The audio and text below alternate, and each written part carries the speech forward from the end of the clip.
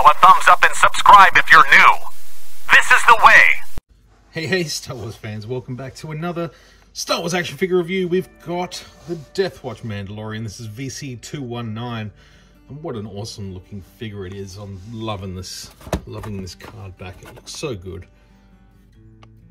It's just a really nice looking image. Can't really work out why it looks like he's missing an arm. It just, I don't know, for some reason it looks like that arm is missing just because there is the sort of blue so close there. But yeah, I'm not sure. That's just the way my brain has interpreted this image, just seeing it in person now as well. So yeah, that's just what I'm seeing. But it looks nice either way. It's like a great figure. Plenty of Mandalorians coming.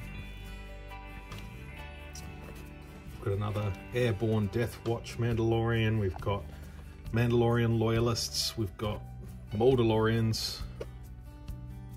More Mandalorians that we can possibly poke a stick at, and I'm not complaining at all. I just did the 6-inch version of this just a couple of weeks ago, and that was a fantastic figure. So if you didn't check out that review, please go back and have a look. And yeah, sound in the comments below, let me know what you think of this one, and let's open the figure and have a look. Alright, here's the figure out of the packaging. We'll quickly go through his accessories, or her accessories. No, it's a him, because of the different helmet. But it does come with this small little Mandalorian blaster pistol, which we've seen before. It does come with the this gun. I can't remember what it's called. I don't actually think I knew.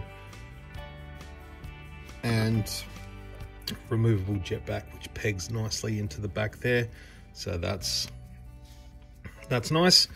Now the figure itself is, you know, damn nice. It's a, love the blues, love all of that. Borrowing some elements from the Mandalorian figure, the Mandalorian, Din Djarin. Boba Fett's helmet, obviously. Sort of forearms, hands, legs. Maybe the boots are different. Not sure. Obviously the shoulder pauldrons slightly different. The jetpack's slightly different, I think. Again, don't have one on my hand at the moment to look, but that's okay. We're just going to take the figure for what it is. But it's, yeah, really nice. Love all the Death Watch markings on the shoulder, the white stripes there. There's something interesting with mine is the sculpt in the knee there. Let's just zoom up on that a little bit. You can really see that. So that joint has come up quite a lot at the front there. So I'm not sure what's going on there. It's not an error or anything. It's just, you know, they've sculpted the pants sort of all the way down on this leg, but not on this leg. So it just looks a little jarring. But again, not a big deal at all. A little bit of blue paint has bled onto the pants there, but again, not a problem. Working holster here for the pistol, that looks nice. And we'll arm this guy up with this one.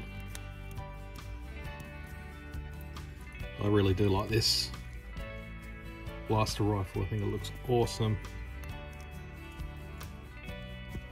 Just leave it like that for the moment. Use rangefinder up.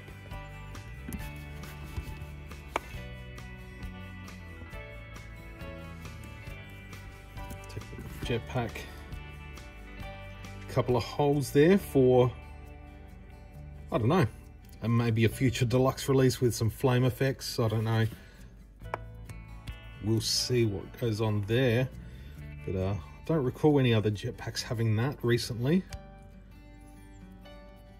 I'm probably going to end up gluing that in. It feels a little bit loose. I mean, it slots in nicely. It's not going to fall out or anything, but yeah, it just feels a little bit loose. But yeah, overall, really nice figure. I'm digging this one a lot. Just love that classic sort of helmet shape. Yeah, definitely be scouting a second one. Just, you gotta have a couple. You gotta have a couple. A really nice looking figure. This one's just started hitting Zing Pop Culture stores down here in Australia.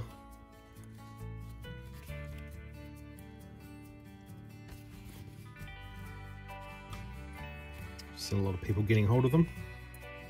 But yeah, I'd love to know what you think. Please send it in the comments below, like I said earlier. Love to hear your thoughts. Feedback, comments, anything like that. Please send out down below. That would be awesome. Big shout out to my members. You guys rock. You guys helped pay for this one this month. So yeah, this one goes out to you guys. Big love. Much appreciated. And yeah, the countdown to Kenobi begins.